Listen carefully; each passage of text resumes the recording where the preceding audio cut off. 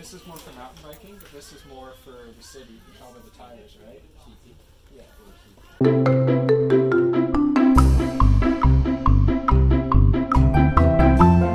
Ang ganda na naman ng araw. Oh! These are tulips. These are tulips. Yan. Are you happy?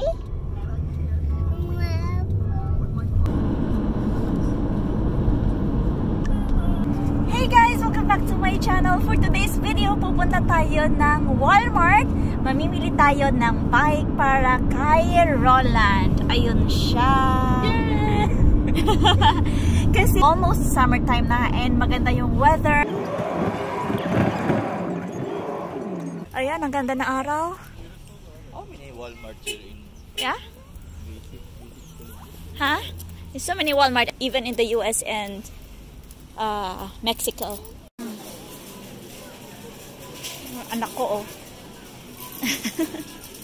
Ayun, ipatanggal yung kanyang sunglasses. Ito ang Walmart, guys. Yeah? Yeah, we're going straight, okay? The bikes are over there. Ayan, pick one daw. Ito yung mga... We'll go upstairs. There's probably more. Are you sure? Tracy? Oh yeah, he bought some shoes. Almost the same color as this one. Oh, pili ka na. Saan ba yung gusto mo dito? Where are the big ones? Sometimes they're here. No? We're upstairs? Okay, let's go upstairs. Napuno bigla. Hindi ako makapag-vlog. Daming tao bigla. So dito guys, kapag nag-bike ka, marami kang susundin na laws. Number 1, kailangan meron kang helmet. Ayan. Tapos, number 2, what is it, love? You need to have lights, right? Helmet, lights, and a bell. So, lights, and then yung bell, ano siya? Busina. Dati merong bike si James, kaya lang, dinonate namin. Yung bike na yon, he had it for a very long time, and hindi naman na niya ginagamit. So, ayun, pinamigay namin, pati yung bike ko. Ayun, yun yung mga bike. Eh, nakasabit. Oh, look at this. 98. Ayan yung gusto mo dyan. Love, maybe you can help him choose. Sure. Oh, Tracy saw something in there. Look at that. Let it go down. Wow, Tracy, you want a bike? Do you want a bike, sweetheart? Okay. Can you bike though? Push the pedals. Oh, you're still a little bit short for that, sweetheart. Yeah. Huh? Oh, it can be lowered? Do you want that bike, babe? Wow. Mommy needs that. Because I don't know how to bike properly. So I need wheels. Oh, she knows. Kind of. Because like this is more for mountain biking, but this is more for the city. You can tell by the tires, right? Yeah.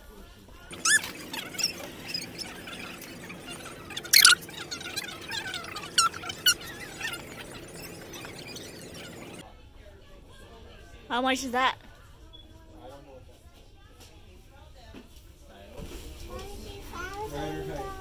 I'm sorry? Love, you know what you said? It's $40,000. $40,000. I don't know where she got the numbers. That's hilarious. $40,000.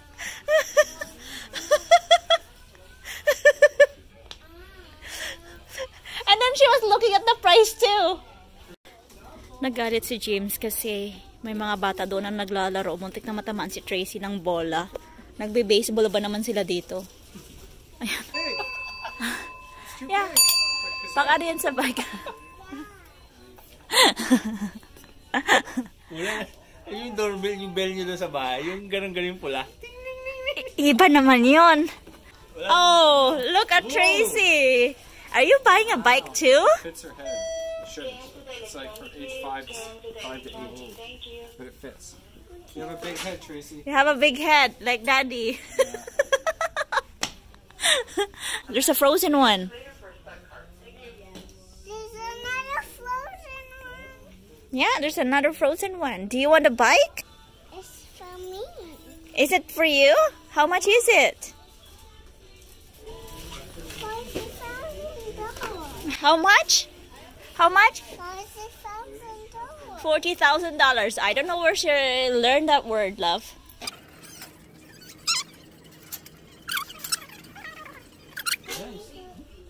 Sit on it. Here we go, Tito.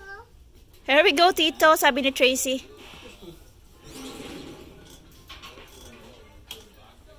Seat can be On your adjusted. She's giving you instructions. Tinuturuan siya ni Tracy kung paano mag-bike. Loko talaga tong batang to.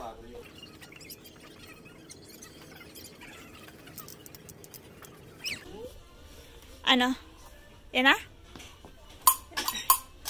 Oh, he also needs like a lock for his bike. Yeah. Yeah.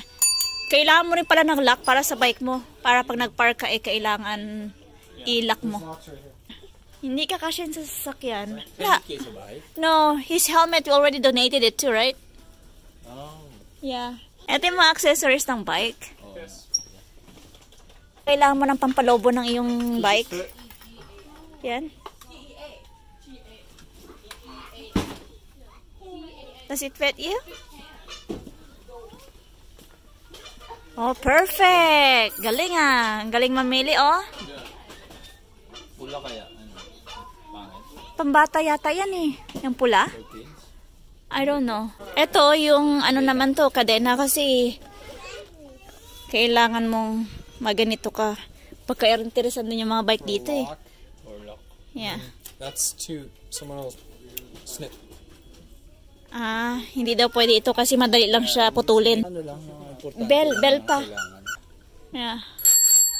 Ayan, Mas okay. bell. It's good. You need that. It needs to be Mas loud. okay pa. Oh, kailangan daw eh. Kasi ibang tao hindi nila naririnig. Ha?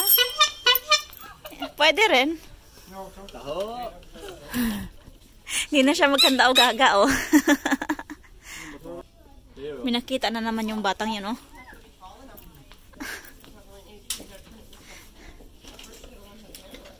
She found. Ah. You squeeze. Para mas maganda yung unang hawak mo. Mahina eh. Eto. Ano naman? Ano? Ito na lang te. Mas okay pa. Okay. Maybe here. Love, look at this. This. Is that all? Yeah. Let's go, Tracy. Ayan na siya, oh. That's good? Okay. Yan, ready na siya. Hindi for mountain bike. Hindi ka kasya, guys, sa loob ng sasakyan. Ayan, so si James, magbabike na lang siya pa uwi ng bahay. And then, ako na lang yung magdadrive. No, Dad is not gonna leave you. I'm not gonna be long. Okay, Daddy will bike. He's gonna be fast. Yeah. Ayun ang lalaki. No. So, ayun guys, kami yung nagdadrive pa uwi kasi si James ay nag-bike na lang siya. Nasa na siya? Hindi ko alam kasi iba yung daanan ng bike eh. Hindi kasi alam ni Roland pa yung daanan papunta ng bahay kapag mag-bike. Kaya si James na lang yung nag-bike. Ayan. So, magmi-meet na lang kami sa bahay. Buti dinala ko yung wallet ko na may ano, na may driver's license ko. At saka mga gamit ko. Usually hindi ako nagdadala kapag siya yung nagdadrive eh. Kanya yung bike. Nauna pa si James gumamit. Nandun na siguro yun. Hindi pa. Bilis naman. Sa bagay. Iba yung uwi niya eh. Doon siya sa Shortcut, no? ano. Doon siya sa Kabisado mga... niya ba ito? Oo Kabisado naman. na ito. No worries. Iba kasi yung daan hindi siya pwede dito sa highway. Yeah? Oo. What can you say, Tracy? Dito na kami guys sa bahay. Naunahan namin si James. So, hinihintay namin siya ngayon. Dito lang kami sa labas. Si Tracy maglalaro. Ayan, maglalaro siya habang naghihintay kami kay Daddy. Ayun si Tito. Tito, si Tracy sa likod mo. Dito yung dadaan. Yan, dyan siya lalabas.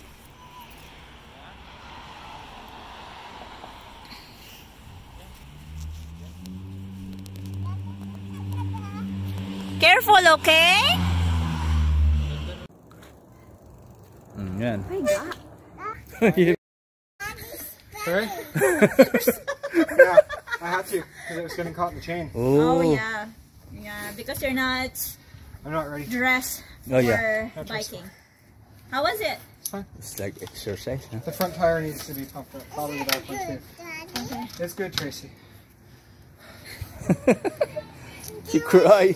She was like, where's Daddy? Where's Daddy? Naririnig ko si James at saka si Roland kasi tinuturuan ni James si Roland ng mga rules at saka kapag dito sa bahay, dito sila dadaan. At yung likod ng bahay namin guys. Para may park dito sa likod ng bahay yung bike. So tinuturuan siya ni James. Naririnig ko si...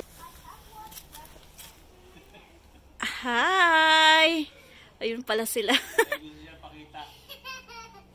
Tracy? Tracy? Hi!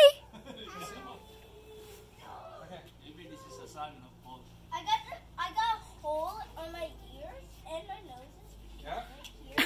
Yeah, we need to clean up. I tried to plant grass here. It's Yeah. not lined up. Well, somebody cleans this up every Monday. Yeah, I know. Like